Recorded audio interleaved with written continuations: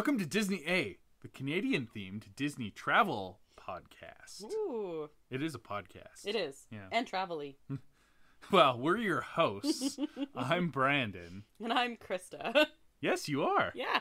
Last I checked. Most of the time, anyway. Yeah, I don't know. How are you today, Brandon?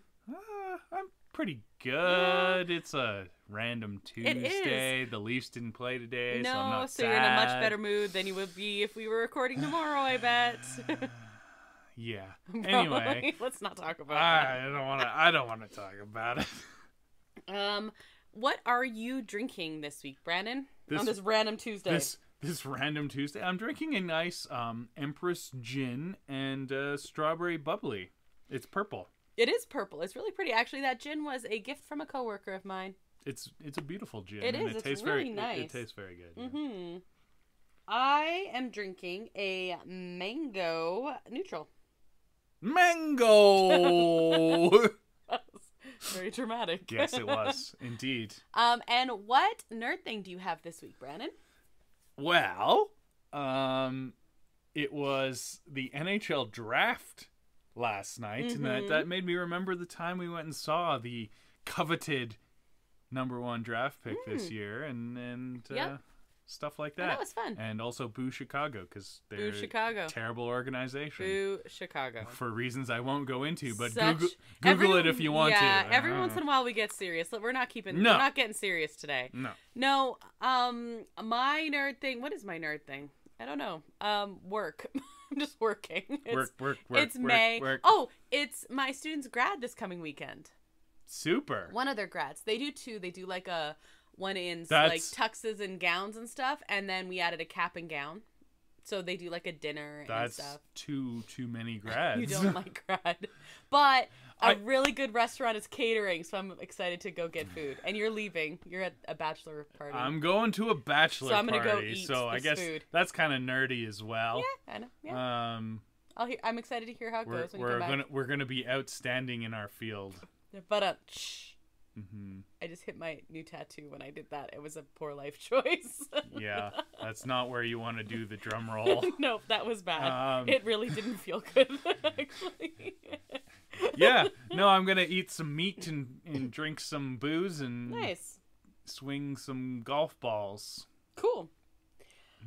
And what are we talking about this week, Brandon? I don't know. What are we talking about? This week? Oswald. Oh yeah, Yeah. the lucky rabbit. Oswald the Lucky Rabbit. This is going to be an information one. It's probably going to be a bit of a shorter episode, but we've been saying it's the year of the rabbit, Disney's 100th. I said I was going to do some information about Oswald, and we keep putting it off and putting it off. This is the week. This is the week. This is the way. You've tied me down, and you're making me do this on a Yes, Tuesday. on a Tuesday. Let's head to the news. Disney A News Update. All right. So the news is going to be like kind of haphazard because we did an episode like 3 days ago. But we do have another new popcorn bucket. Ooh. It is droid parts and lights up. So it looks like a Droid Depot droid. Yeah. But like just random Totally pieces random. thrown together. Totally That's random. cool. Yeah, it's like nothing matches. It's called a droid parts is what it is. Yeah. So anyway, it's cool. I like it. It still is not as good as the Grogu Sipper. No, the Grogu Sipper was great. Then the other one is we have a bunch of new merch coming soon. The latest installment in the Disney 100, the Eras series, is coming May 15th. And it's all themed around World of Color, like the TV show, Walt Disney's Wonderful World of Color. Oh. So anyway, there's going to be a bunch of new merch. Yay, new merch. And there's also some new merch for the 40th anniversary of Star Wars Return of the Jedi. That seems like less than or more than 40 years. That's interesting. Some of the stuff that's hitting 30 years makes me feel real old. That hitting 40 years doesn't feel so bad. It's just maybe how old I was when it came out. Like, I don't know. That's weird. Like, that feels right. That's good. Okay, I'm glad, because it's not usually how it goes when we have anniversaries. No. All right, yay! Less old than I felt. Yeah. All right, here's some other... We have some Walt Disney World news. So Disney updates the lawsuit against DeSantis, first of all, to note recent comments as proof of unconstitutional retaliation. So that's the update there. Disney has a lot of lawyers. They're gonna win this. Like, he should probably stop talking. Honestly, it's not gonna go well for him, which is kind of funny. But yeah, sucks to be him. I guess. And the big news that's all over about Disney World is date-based Walt Disney World tickets are dropping their reservation system in 2024. There's not a specific date, just coming. Right. So basically, that just makes sense because when you buy a date-based ticket, yeah, you're reserving that date. Exactly. I don't understand how this is a thing, but anyway, whatever. There's new merch, and it has been confirmed that the new live action style Little Mermaid will be appearing in all parks, and of course, people have opinions on that. There's also a new Little Mermaid Barbie limited edition Barbie. Oh, that's kind of cool. I think it's official Barbie, but it's like the live action version. Oh yeah, okay. Looks like Hallie or whatever her name is. I had so many official Barbie like Disney princesses. I gave them all to my sister, but that's cool. So that makes sense that it would be officially licensed then. Yeah, I think it was. Anyway, it looks like a Barbie, but I was just looking up to see where I could find if we had a date on when Disney World was going to end those park reservations. It just says 2024, but in addition for the date base. Yeah. In addition to that, annual pass holders and cast members won't need reservations on several dates this year. Basically, so although we don't have which dates those are, they're now going to be called good to go dates, and essentially it's the dates when the parks aren't going to be very full. Like, we're not looking at the 2 weeks for Christmas for this or anything, people. This is going to be like Tuesday. This is going to be a day where you could have gotten a reservation the day before anyway. Exactly. So it's not. But it's making people. Or the day of even. Like, it's not. Probably. It's marketing at this point. It is, and it's working because people are like freaking out, excited about it. Oh yeah, and of course all the Disneyland people are like, "What about us?" And it's like, this is like, I honestly think because if you have a date-based ticket, like that is doing the same thing as a reservation anyway. Yep. So we've discussed before that we think that's where the compromise will be. And then everyone will be really happy because they'll say, "Oh, we dropped reservations," but really, it's they're gonna keep reservations for annual pass holders, magic key holders, whatever they call them, from now on. There may be some special circumstances. You're good to go days. Yeah, they want to funnel those. Totally, they love that. Those annual pass holders into unbusy days. Exactly, and then they want sense. They want the single day. Mm-hmm. People who fork over a bunch of money because they can only come when it's spring break or whatever to pay a bunch of money to come on those busy days. Of course they do. Disneyland is going to end up doing the same thing as Disney World does, just in a different way. They're going to have to turn different knobs because of course they have a lot more annual pass holders. Totally. So they'll have fewer good to go days, but they'll still sprinkle them in, and they'll make the magic key holders. I keep saying annual pass holders. Annual pass holders is Walt Disney World, and magic key holders is Disneyland. They're the same thing. It's dumb marketing. Okay. And they'll do that, and I actually do think they'll do, because Disney World has, even on days you won't need a reservation after like 2 p.m. or something. I think Disneyland will do that as well, but it'll be like 4 p.m. They'll get there, yeah. 4 p.m. I could see that. Yeah. So I think Disneyland will do the same thing, just in a different way, and it'll make everyone really happy. So, like you said, it's marketing, whatever. It's marketing, and like. Yeah, so your magic key holders, let's bring it back to Disneyland. They are going to be very big Disney fans, and they're probably going to buy a lot of merch. But I guarantee you they spend less per day that they're in the park than someone who's buying a single day ticket or a 5-day ticket or whatever. And their response is always, but per year. And I'm like, that might be true, but like, say us who are not magic key holders, we've said this before, if we're there 5 days and then someone else like us comes the next 5 days, and that whole group spent way more than you did in 1 year, and you're taking up that spot. They're looking at per guest per day. Yes. Not per guest per year. Exactly. So that's, of course they want to do that. It totally makes sense. And yeah, they are a business. You can't really fault them for that and still be like, yay, business. Disney is a business with a capital B. They're like your go-to definition of capitalism. Right. So, yeah. And it is what it is. I think this makes a lot of sense. And I think it is a precursor of what's going to happen in Disneyland, just in a different way. Yeah. But anyway, this is the news that made everyone really excited. So this is our news. Okay. Yay. Main topic. That was my yay. What's in the bag? It's not a head. It's just content. Oh.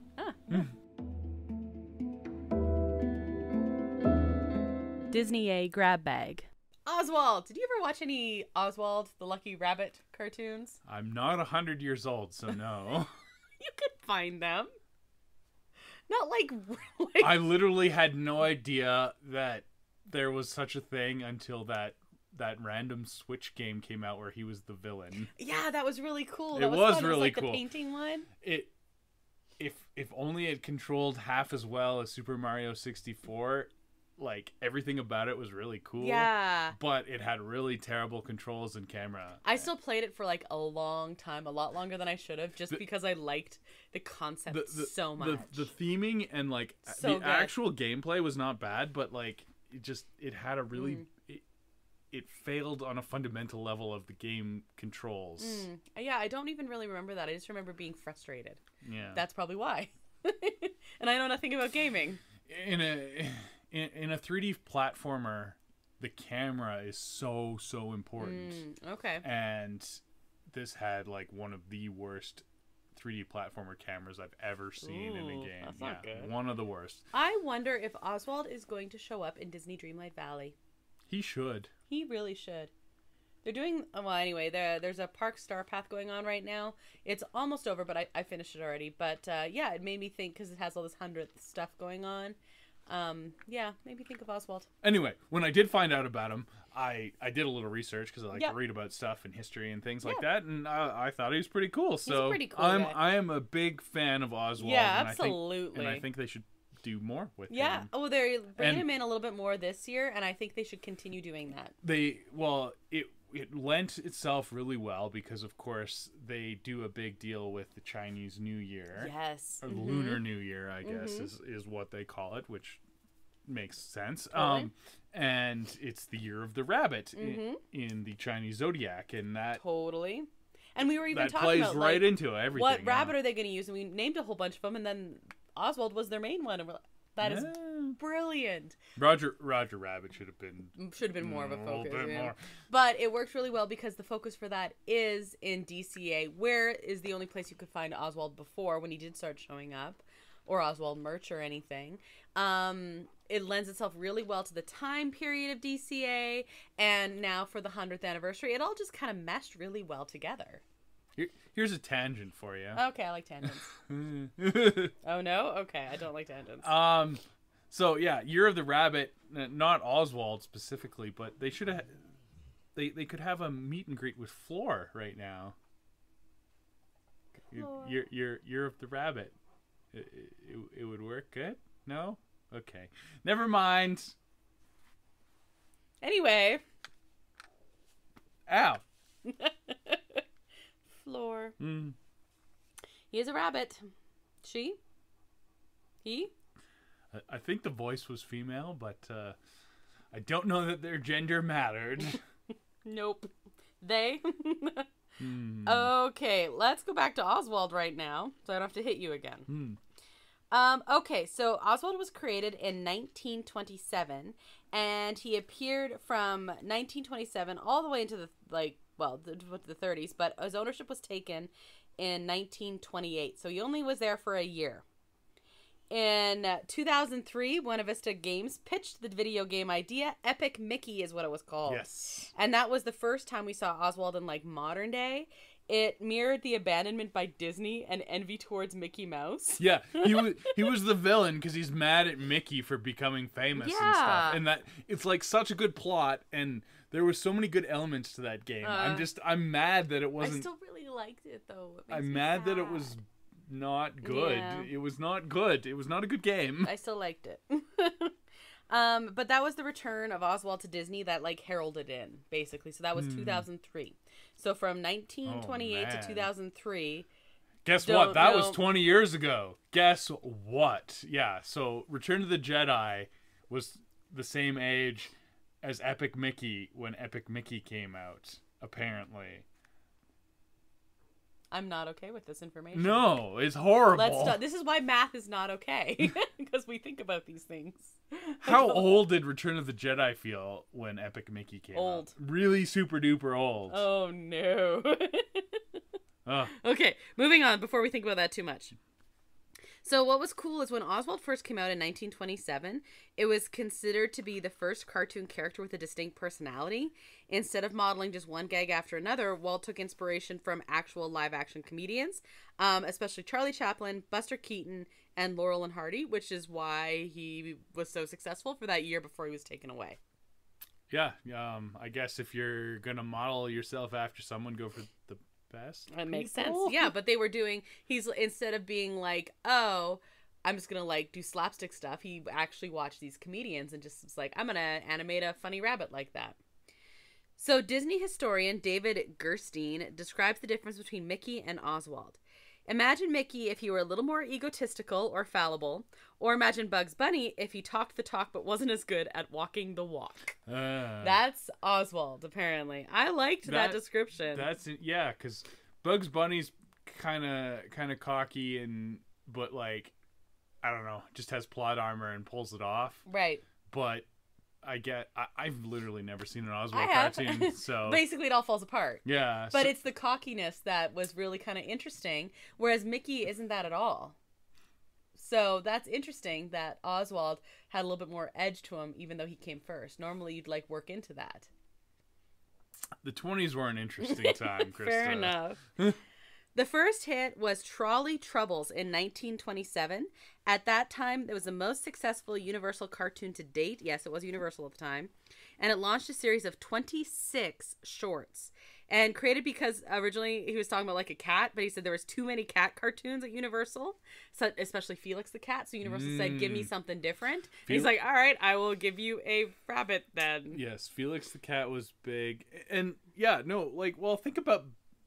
I don't know. You've probably never seen any Felix the Cat. Oh, yeah. Okay. Yeah. And Betty Boop. Yep. Cartoons back then had edge to them. They had edge. So I said that. Now I'm thinking of Felix the Cat and Betty Boop. I hadn't thought of her originally, but Felix the Cat being like, oh, no, actually, Oswald does make sense now. Yeah. So here's the drama. Are you ready for this? The drama. In the spring of 1928, Disney traveled to New York City in hopes of negotiating a more profitable contract with his producer, Charles Mintz. But as economic problems were apparent at the time, Mintz figured Disney should settle for a 20% cut, although large turnarounds were promised if the studio's finances showed considerable growth. While most of his fellow animators left for Mintz's studio, Disney decided to quit working on the Oswald cartoons. On his long train ride home, he came up with an idea to create another character and then retain the rights to it. So it was literally after he left, losing Oswald. He very famously was on the train ride when he invented Mickey. He and Iwerks... Mickey's just scraps. Inspired. He and Iwerks would go on to develop a new cartoon in secret, starring a new character which would soon become the most successful cartoon character in film history and later became the foundation of a global entertainment empire. The first Mickey Mouse cartoon to be filmed was Plain Crazy in the summer of 1928, so like immediately after this, but it was produced as a silent and held back from release. The first Mickey Mouse film with synchronized soundtrack, Steamboat Willie, reached the screen that fall, became a major hit, eclipsing Oswald.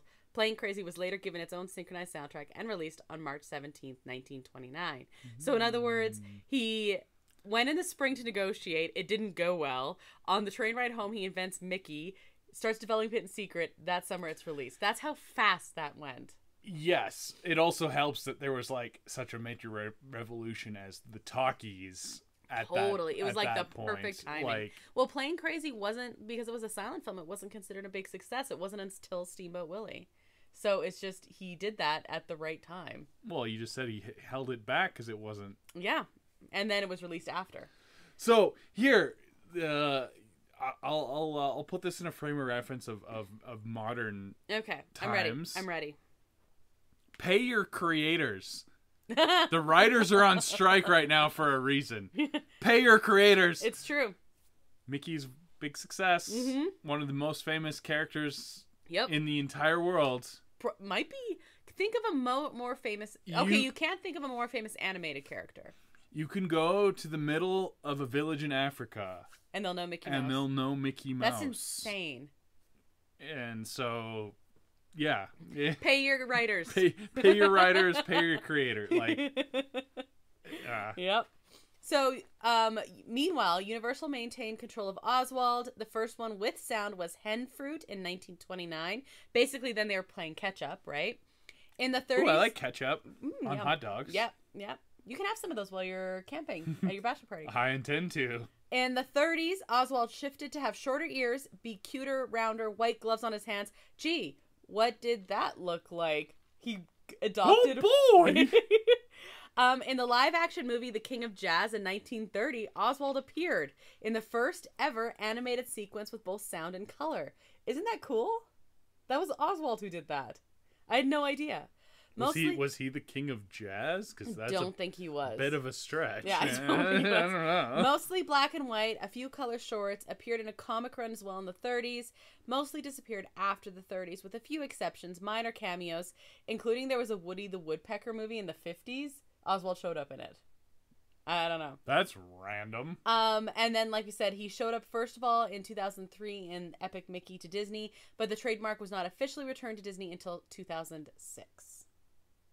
And that is, like, now he's back with Disney, and they're kind of, like, tiptoeing around using him. Embracing him in some ways, tiptoeing in others, because... Use him! He's so cool! Well, and now especially with, like, millennials, and now even into Gen Z, this is, like, the kind of thing they like. There's a lot of issues with Gen Z. Apologies to any Gen Zs that are listening right now. But they appreciate retro stuff. They do. They really do. My problem is what they consider retro. I mean, we're old. I honestly don't fault them for that. I make fun of them a little bit because I had better knowledge of things from that time period relative to mine than they do. But they appreciate it. They don't scoff at it like our generation, and especially like the younger millennials. We're like significantly elder millennials. We are exennials, I think is what the phrase is. Yeah. The younger millennials really scoffed at anything that was like even 10 years old. Yeah, it's true. If it wasn't new and modern, it was like not okay. As an overgeneralization, obviously. Well, you have to, when you're talking about generations, you have to talk in an overgeneralization. But that's true. They really, well, I mean, heck, I've never seen so much 80s and 90s clothes as right now, and I'm like, oh, I'm that old. Except they get upset when you tell them it's 90s. I know clothes, they do. Yeah. I had a student who who literally came, and she was in like this little like a long sleeve ribbed crop top that I think had like some slogan on the front, and like baggy jeans and a choker necklace and butterfly clips, and I was like, oh my god, you look like it's 1993. I was like, I love your outfit. I remember wearing something like in elementary school, and she was so mad. I said, no, you look like the 90s. Yeah. She's like, that what? No. And she was so mad. She's a Spice Girl. It didn't help that I then took her to all the teachers and asked what she looked like, and they're all like 1994, 1991, 96. She was so mad. She's never worn the butterfly clip since, actually. we poached some stuff from like the 70s. I and had things bell like bottoms. that. Like, I had bell bottoms. It's not that, like, you have to realize that things come in waves, and you just gotta go with it. I had bell bottoms. That's my point. Yep. But anyway, yes, Oswald would find some success. So bring back Oswald. Bring in more Oswald. We should have a Disney rabbit renaissance and bring back Roger Rabbit Agreed. and Oswald. Agreed. And Thumper. Floor. And Floor. And Floor, because no spoilers. No spoilers. You know. Floor. Just like we're going more recently. Okay, so what's your favorite Disney rabbit? Roger Rabbit. Roger Rabbit? Yeah. Well, I mean, actually do like Rabbit from Winnie the Pooh, though. Yeah, that's a good point. Rabbit. Yours is Roger Rabbit, I'm sure. Yeah, no. Definitely. Actually, and you know what? I like Judy Hopps. The rabbit from the Robin Hood movie is kind of good. Ooh, yeah, that was really good too. Yeah. She's a spunky little kid. Yeah, I liked her too. Okay, here is a list of Disney rabbits just from like a quick Google search. Are you ready for this? Yes. Okay. Disney rabbits, the main ones that just show up. Again, quick search. Oh, well, the white Disney's rabbit. top 10 rabbits. Yes. Okay. Are We're we doing ready? the top 10. We're doing the top 10 rabbits. Oh, just give me a minute. It's You not gotta hit visit. There you go. There you go. Right, Disney's top 10 rabbits. Here we go. It's your first day. It's okay. The rabbit's name, the boy rabbit. The boy rabbit? I thought there was a girl there rabbit. There is, his older sister. Okay. So Skippy is number 10 from Robin Hood. Terrible name. He is 7 years old. He gets his birthday money, and that's when we see Robin Hood. Yeah, okay. Yep. Clover is not one we know because Sophia the First, which is like a Disney Channel animated thing, it's her best animal Terrifying. friend. Totally. Oswald the Lucky Rabbit. Number 8, yeah. Number 8. Mm-hmm. The March Hare. Okay. Yeah. That's he's the rabbit at the tea party with Alice in Wonderland. He's the March Hare is really good friends.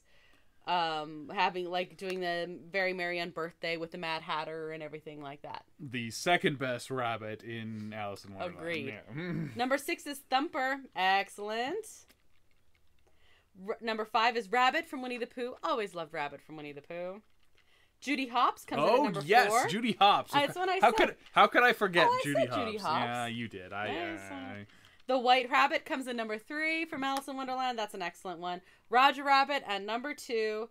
And number 1, oh, okay. Professor Emilius Brown. You probably don't even know this, but it's actually an excellent rabbit. He's normally a human. So this is in Bedknobs and Broomsticks. Every time Miss Eglantine Price gets mad, she turns him into a rabbit. This list is invalid. So let's just move him off and then bump Roger Rabbit to number 1. Yeah, no. White Rabbit's number 2. That could have been on the list, but it probably should have been number 10. How is that number 1? That's garbage. I don't think it should be number 1. I do think it being on the list is awesome. I think Clover. Clover could have been Emilius Brown. Clover could have been 10. Okay. Emilius Brown could have been 9. Okay. And then the rest of the list can proceed as it was. Okay. And I'm okay with that. All right. I'm not mad at that. Roger Rabbit wins for sure. Some random live action bunny. And he's only in there for a little bit. Does not cut it. All right. Brandon, are going to do a quiz. And by we, I mean you. Okay. Number 1. How well do you know the Disney rabbits? Not super well, apparently, because I've never heard of Professor Emilius Brown. You never watched Bedknobs and Broomsticks? No. Oh, you should. It's awesome. In Alice in Wonderland, what is the white rabbit late for? A very important date. Correct. Number 2, I'm just telling you correct. We don't, because there's more than 3. Okay. Number 2, what is Bambi's friend Thumper's word for falling in love? Oh, Twitter-pated. Yeah. That's easy. That is cute, right? It was Twitter-pated. In the Many Adventures of Winnie the Pooh, what sign does Rabbit put up because of Pooh? Oh, dang. There is multiple choice if you don't know it off the top. Yeah, I would like to know the multiple choice. I'll probably get it on... I hope I get it on the multiple choice. Don't feed the bear, hide your honey, stay off the vegetables, or watch out for woozles. Don't feed the bear. Don't feed the bear is correct, yeah. Before she moves to Zootopia, where does Judy Hopps live? In Denland, Bunny Burrow, Hoppington, or Grand Rapids? Rabbits. I've only seen Zootopia once. Me too, but I know the answer. Grand Rabbits. And the answer is Bunny Burrow. Yeah. I don't know how I know that, but I do. Okay. Walt Disney created this character years before Mickey Mouse. Oswald. Oh, yeah, okay. What occasion is the March Hare celebrating when Alice meets him in Alice in Wonderland? Is Very Merry Unbirthday. Correct. Of course. Oh, here's a good rabbit. Hey, it's our Very Merry Unbirthday today. It's my Very Merry Unbirthday, too. What a small world this is. Wow. It's the next line after this is what a small world. Okay. Here's a rabbit. The magician's rabbit named Alec Azam in the Pixar short is willing to sabotage the whole show in order to get his carrot. What is the name of the Pixar short that he's in? Presto. Correct. Did you get that without... Oh, no, that gets a high five. Awesome. Ooh, Bunny and his pal Ducky bring big laughs to which Pixar feature? Toy Story 4. One of the best parts of Toy Story 4, actually. The only good part of Toy Story 4. Bunny... Plush Rush! It was really good. Sleeping Beauty features a dance scene with Aurora and two rabbits who dance with what objects? If you need multiple choice, I've got it. No clue. Boots, tiaras, magic wands, or hats. Sleeping Beauty features a dance scene. In the forest, all the animals gather stuff. Oh, that's Boots. It's Boots. I can distinctly... Because there's two and they hop inside the boots. They're pretending to be the prince. Yeah. Yeah, okay. I got there in the end. Good job. Okay, and number 10. When Thumper finds himself a sweetheart, what is his true love's name? Oh, jeez. I don't know. Bunette, Miss Bunny, Jumper, or Rabbitella? Those all sound made up. Well, they were originally. You know, I get it, but like not well made up. I don't know, Jumper and Thumper? That's cute, but the answer is Miss Bunny. Oh, that's terrible. You know, I got all those without looking. That's sad, actually. Good job, Brandon. Actually, I think you did well with that. You got like 8 out of 10. On some of these were random, okay? That's pretty good. Good job. I'm happy with Presto. Yeah, that's impressive. I would not have gotten that. And if I had multiple choice, I would have, but... what's your favorite rabbit? Is it Roger Rabbit? It's Roger Rabbit. It's Roger Rabbit. But Oswald would be very cool anyway. Oswald's cool, but he relies a little bit too much on, like, historical stuff rather than actual performance. Bring in more Oswald now. He's like, there's like a little bit more now. He's the Montreal Canadiens of animated characters. Hockey reference. Yeah. Canadian, eh? Oh, yeah. All about the history and no substance. Ooh, spoken like a Leafs fan. Leafs have neither. So anything else to add about Oswald and the rabbits? No. Okay, cool. Works for me. That means that is our show. Thank you, El Mule, who's responsible for the custom theme song you heard at the top of the show. You can find a link to his work at our website, disneya.wixsite.com/podcast, and that is also where you can find links to our social media accounts. I'm gonna go drink in a field with El Mule this You weekend. are actually, yeah. Mm-hmm. I bet he'll bring his guitar. Maybe. I bet he'll sing a song. Maybe? He probably won't do our theme song, though. He could try. You should tell him to try. You should add some lyrics to it. And then you should record it. And then you should, like, send it to me and I'll put it up on Instagram. And YouTube. Seriously. Even if it's made-up lyrics. Like, well, obviously it's made-up lyrics. No, I mean, like, if it's like, this is the theme song. Okay, oh no. Okay. We fell apart. We fell apart. Back on track. Okay, social media. We're on Instagram at disneya.podcast, Facebook at disneya, and Twitter at disneyapodcast. And you can Snapchats at... Nope. Oh. TikTok? No. No. You can find Disney episodes on all of your favorite and not favorite podcast streaming platforms, as well as on our YouTube channel, Adventures A. If you know someone who might like listening to us, please be sure to recommend Disney A as well. And if you've rated or reviewed our podcast, thank you. You're awesome. And if you haven't, you are less awesome, and you should be more awesome by rating and reviewing us. but especially if it's like a high rating. So no one can see what you have, Brandon. What do you have? I'm distracting you. You are. What do you have? Well, I got a bag buddy. Yeah, it's a Park Pals. Oh, okay. Is that what it's called? I think, or something like that. Little clip-on figure. We got him in Disneyland. I put him on my hoodie. You're wearing a Marvel hoodie right now, and you have Pua. Pua, he's hanging on my really my cute. hoodie strings. Yeah, he's really cute. We got him, and I actually was nervous to actually take him to the park. I didn't want him to fall off my lounge fly, so I said, well, he's just gonna hang around our house instead. He holds on pretty good. So, oh, okay. Yeah. I was a little nervous, but maybe then I'll bring one of them to try out, or I'll put him like on. I've seen him where it's like on the strap, so you can see and you would feel if he like fell off or something. I think that's the way to go. Yeah. Very cute. Anyway, yes, you have a little Pua. I'll like take a picture and put on Instagram at some point. Right now. Okay, sure. But this doesn't come out right now. Well, you can do it ahead of time. Okay. So anyway, we don't know what we're talking about next week, but we'll talk about something. Yeah, something. So I'm Krysta. And I'm Brandon. And until the next adventure, TTFN, ta-ta for now. Thanks for listening to Disney, eh?